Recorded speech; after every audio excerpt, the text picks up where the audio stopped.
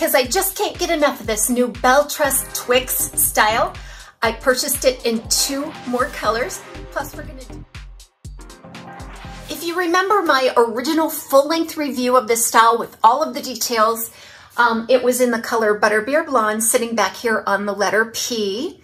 I have it now in 2 additional colors. What I'm wearing here is the Tress TWIX Blonde, and I also have it in the Brown Sugar Sweet Cream, my favorite brunette in the Belle Tress line. So your Tress TWIX Blonde is going to be a creamy, soft blend of 3 different blondes. You're probably going to see something a little more neutral, maybe a touch of warmth, and then also some cool blonde mixed in there.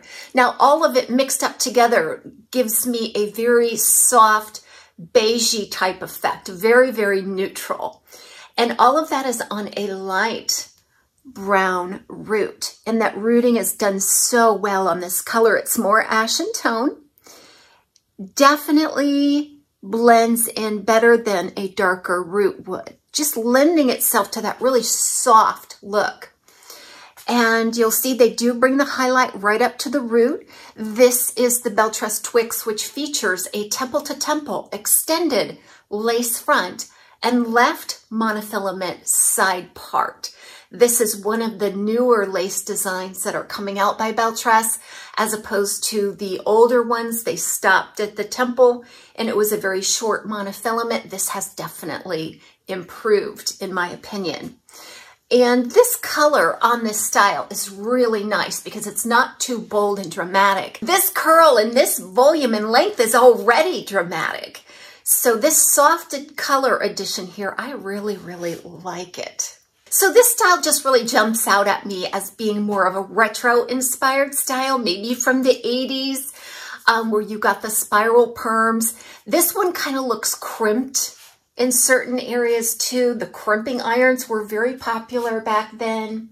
So if you do like that crimped look, rather than hauling out your crimper and crimping a heat-friendly style, you could just purchase this TWIX. I think it would give you that same beautiful crimped effect. So this really reminds me of some natural curl as well. Ladies that had some really beautiful, natural, kind of frizzy curl, and they let their hair grow. Who am I thinking of here? Like Bernadette Peters is one, and there's probably many, many others. So in the natural state, it's thick, it's wiry, it's curly, and it takes a lot of effort to get it to look really beautiful like this. As little time as it takes for you to put this on, you have instant beautiful curl. So this is the Tress TWIX Blonde on the brand new TWIX. I'm so excited to have this. And next to this Butterbeer Blonde, you're going to see Butterbeer Blonde is a dark sandy blonde with a lot of platinum highlight. So next to the Tress TWIX, it's going to have a little more dimension, more depth of color. 2 reasons for that. The sandy blonde is a little deeper than the tones in the Tress TWIX, plus the rooting is a medium brown compared to a light brown. So you can definitely see the difference in the root color. And the contrast between the sandy blonde and the platinum give this a little more drama compared to the softer, creamier blend of the Tress TWIX. I really do love them both. So here we are, Brown Sugar Sweet Cream. I can experience this style in my life in a beautiful brunette tone. Absolutely gorgeous. This one has a lot more drama and dimension compared to the Tress TWIX Blonde that I just had on. So what you'll find with the Brown Sugar Sweet Cream, that it's a combination of some darks, some mediums, some light browns, and a couple of different blondes, one more of a golden blonde and the other being more neutral or cool. So you're going to see a beautiful blending. I've seen some variation in this color. Some lean more warm than others. This one seems to be pretty neutral. But those highlights will really stand out against this deeper brunette base color. And again, they bring that highlight right up to the root. It's not a stark banding effect there. It's just a nice natural look that really softens that lace front. The lace front, again, running temple to temple. You shouldn't be able to see any visible seams there. And then the left monofilament part going back to the hind crown.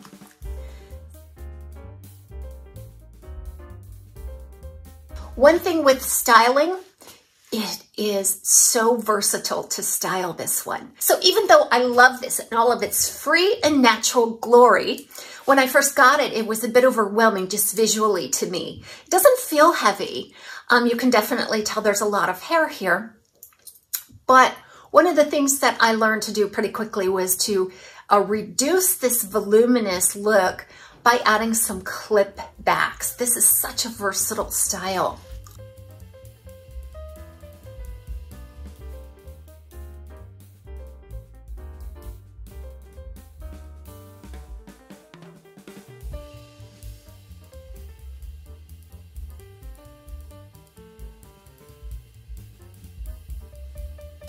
And that's one reason why I love this too, is because it's already messy. It already gives us a message that this is not a perfect style, right? I love that because it's so forgiving. A little messy updo just makes it even more sweet and even more sexy. And you can sort of customize the overall profile of this wig through styling with lots of clips. Now, one thing I do want you to remember on this when you're styling is that ponytails will be spectacular, but you're going to have to use a large-sized claw clip or a large pressure clip because there's a lot of hair. When we draw that ponytail back, I mean, it's every bit of 2 inches in diameter back there. So you're going to need more of a large clip if you want to bring all of the hair back at one time. The other thing that you could do would be to use more of a scrunchie. So with scrunchies, they kind of adapt to the volume and width of your ponytail or your updo. I like working with scrunchies.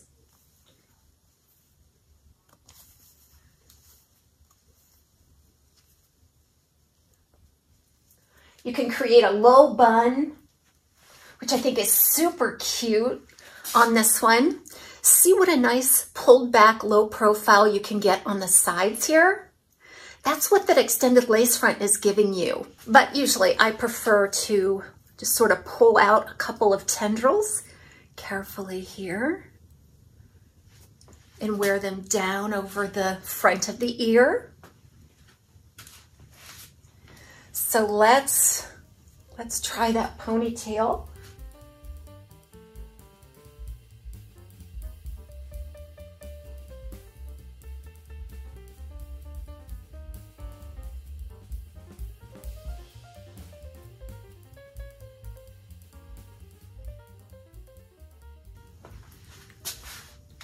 Love it. Isn't that cute? And you still got that nice smooth pullback look.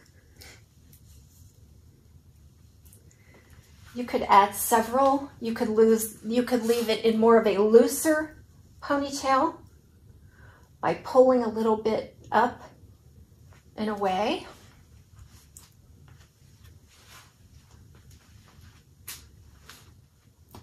Really cute.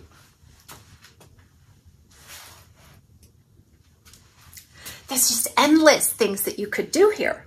Someone suggested that I braid this and see what kind of looks I can get from a braid. Well, I have to tell you, I am not an expert in braiding. I would rather twist and do very simple, messy type updos than do anything formal or tight like a braid. But you can definitely braid this. I think I might like to go with that twist look. Just take some fiber here and twist, twist, twist all the way back to just under the crown. Give it a clip. Again, that twist could also be a braid. I I think that would look really good. Be inspired to work with this.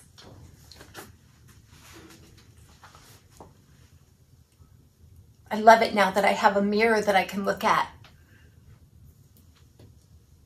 Just absolutely adorable, isn't it? This is something so new and so different by Belle Tress. I am so excited that they are bringing us the diversity of curl that at least I crave, and I know that other curly wig lovers crave as well. It's the hair we always wanted, without any fussing or curling irons or anything. It's just ready to go right out of the box. Now, if you really like this texture, this curl, but you're not crazy about the length, if it's just a little bit too long for you, I know they have a style coming out. It's called Amber Rock. Amber Rock. And I'm not quite sure when it will be released. If I can find that, I'll put the information here. At this point, I think it's just an estimate, but I'm really hoping they come out with it pretty soon because it's just like this, but shorter. Based on the pictures, at least, it looks a lot like this. So it's probably going to be a good 4 or 5 inches shorter. And I can't wait for that style to come out. I think it will be absolutely fantastic. Okay, are you ready to do a side-by-side comparison of all 3 of my beloved Twix styles by Belle Tress? Thanks everybody for joining me today. We'll see you soon on TAZSWIG Closet at Wig Studio 1.